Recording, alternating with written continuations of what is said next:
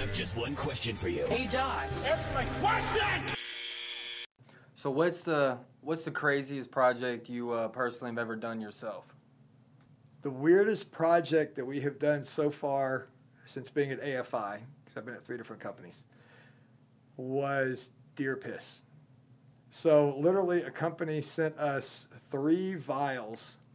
One was the glands from a deer, the actual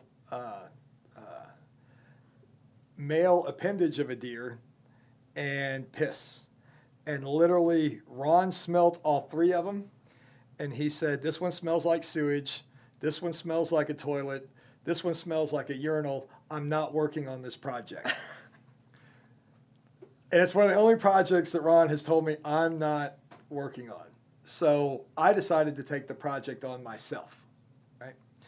And this thing smelled horrible. So I'm like, well, this is no problem. We have a whole fridge of nasty stuff. I could just mix all this nasty stuff together, and I'm going to come out with something that's close. I never even got in the ballpark. Never worked out. There's a pheromone that's actually in deer piss that is unreplaceable. So we never got the project. We never finished it. We never anything. And literally today, we still get calls from some deer farms that are trying to find some way to cut deer piss with something synthetic, and we can't do it.